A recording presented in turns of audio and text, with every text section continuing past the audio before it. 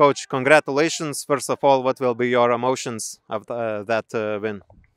Well, of course, it's big emotions because we saw the game the last 10 minutes with 9 guys. It's very, very, very difficult. But I'm very happy because Duke stay na Liga. But the more important is the players, the character they show. Because it's not easy when we play the decisive game. We score, okay, but then we need to suffer a lot. And the players, what they do in this, especially in these 15 minutes, last 15 minutes, it's unbelievable. But congratulations too for the BF1 because they are a really strong opponent. And they're doing a really good season. But for us, of course, the more important is we stay in La Liga. What you can say about people who came here today on Garg's Day? For us, it's important. We know in Tel Shai we have a lot of fans. The people in Tel Shai, they really like football.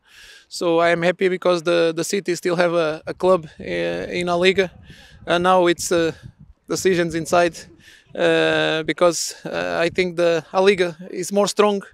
And the city need to understand club need different conditions too if they want to compete in La Liga in the next year. So, but for now, it's to enjoy the moment, drink a beer, stay with these guys, and travel to the family.